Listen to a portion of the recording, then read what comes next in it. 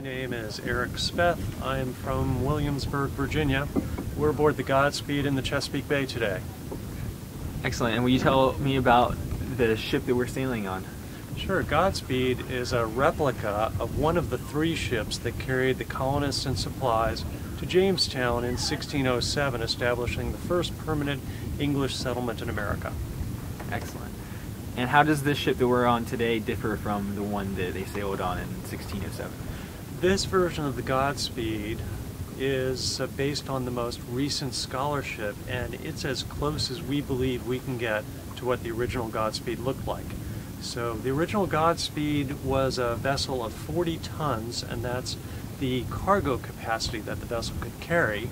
And size-wise, it's 65 feet long, beam of about 17 feet, and draft of about 7.5 feet. How long have you been sailing?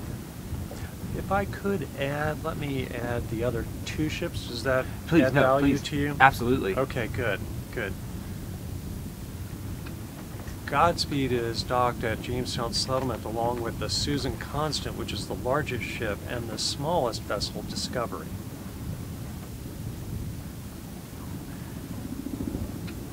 And how old are the replica ships? These were built at varying times. This latest version of Godspeed was built and commissioned in 2006. The new version of the Discovery was built and commissioned in 2007. The Susan Constant was built in 1990. And how long have you been sailing here? I've been sailing my entire life. I grew up on a bay in Long Island and started sailing at a very young age, about 6 months old. How long have you been living in Virginia? I moved to Virginia 25 years ago. And would you mind outlining some of your family history? Where are your parents from? Sure, sure. One thing that I find so interesting about Godspeed is that it carried the first colonists to Jamestown in Virginia in 1607, so we're a nation of immigrants, and my grandparents immigrated to the United States from Germany in the early 1920s. And what is in your backyard? You can answer that figuratively or literally. I feel so fortunate to have in my backyard the historic Triangle of Virginia. So I have Jamestown Settlement in my backyard, and Colonial Williamsburg, and Yorktown, and of course the Chesapeake Bay and all of its tributaries. And what's your favorite part of the state of Virginia? My favorite part is the Chesapeake Bay and the tributaries. As a boater, I love to be out on the Chesapeake Bay, and I boat in many different forms. So I'm on sailboats, sailing ships, on power boats, and also I love to kayak. And out of those, what's your favorite form of aqua transportation?